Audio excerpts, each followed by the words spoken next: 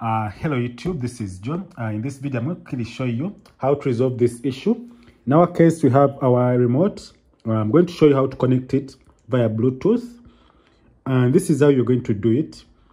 So first of all, this remote has two options. You can use Bluetooth on it, and you can also use the infrared sensor.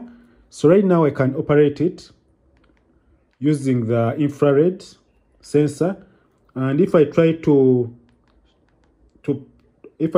put my finger here, my hand, to block the signal, it shows that I'm using the infrared sensor. So first of all, you're going to navigate using the arrows.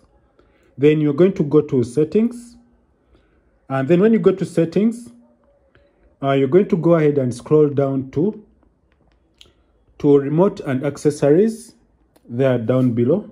Hope you can see it very clearly. Then you click OK with your remote.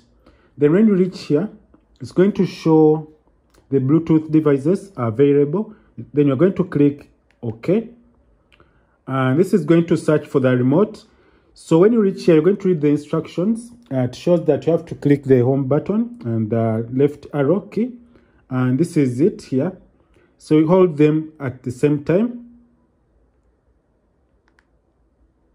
So I've been holding. Let's go back. I've been holding. So we go back to remote.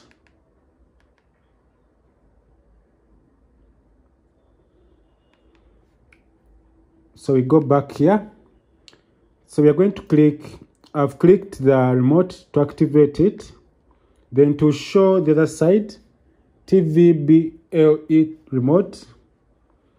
Then you're going to go to the other side and click OK. Then this is going to start pairing your TV to the remote itself. It has done pairing.